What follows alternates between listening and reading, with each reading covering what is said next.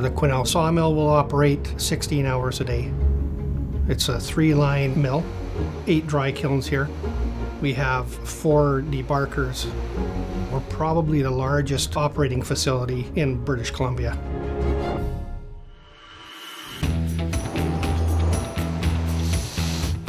A mill is a dangerous place. There are some pretty nasty situations that we can deal with, potential hazards we can't even see. We don't know what'll happen.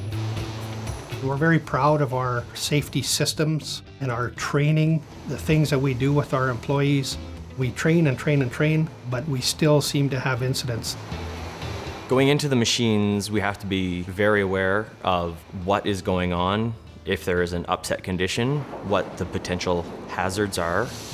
The hydraulic pressures, the air pressures, the suspended loads, or the entrapped energy in something that's jammed up or bound up.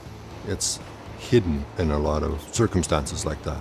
It's not obvious. You've blocked the machine out, you've shut everything down, but there's still a hazard there that you're not necessarily aware of.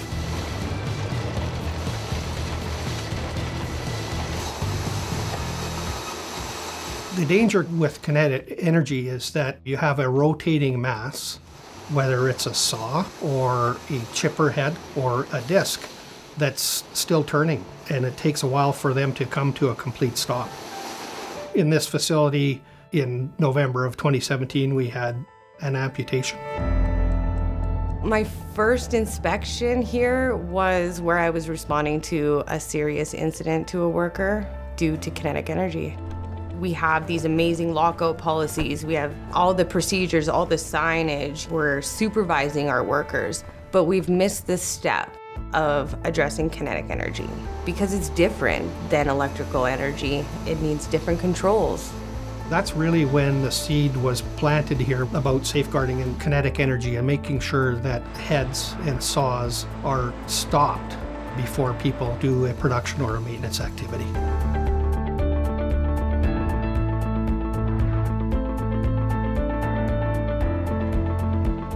MAG was originally our head safety resource, and we actually got a grant for the initial assessment of our canter.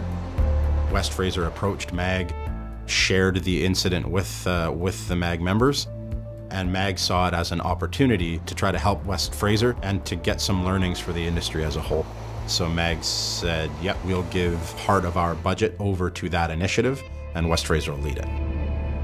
We had some ideas, we had some thoughts. We brought in 2 different consultants. We talked to suppliers. This is what the perimeter guarding needs to look like. This is where we need to put gates for direct access for maintenance purposes or production purposes.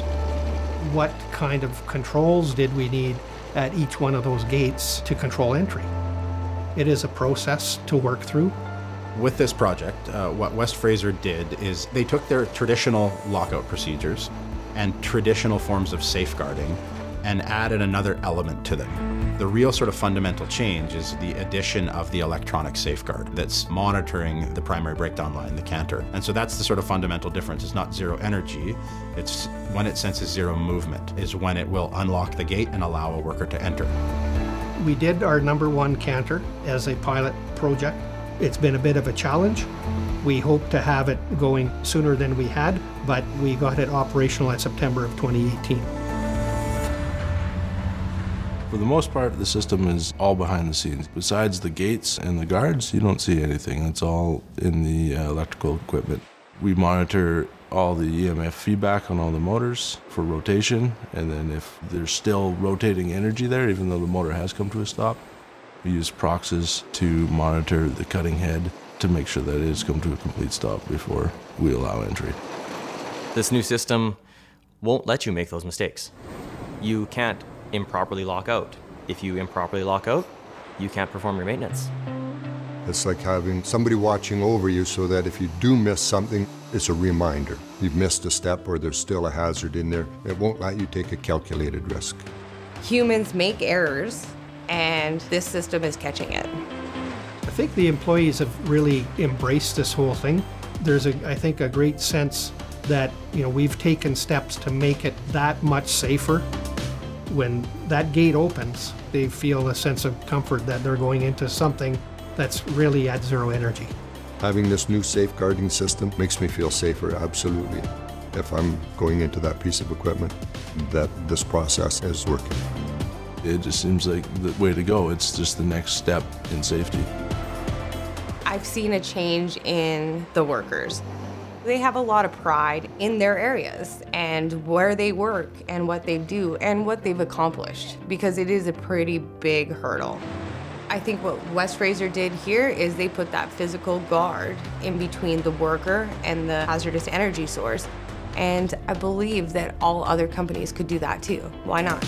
I think what's exciting about this initiative is, even though it came from some really unfortunate circumstances, it's a great example of industry coming together and working together to solve an important problem.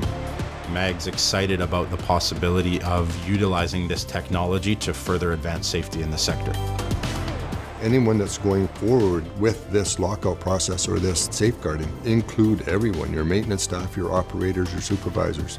Get everybody's input on it. As a manager, I don't want people to be injured. I think this was an opportunity for us to show everybody that this can be done. We can't be afraid to make these changes because they're good for everybody. They're good for our employees, they're good for the company, and it's good for the industry.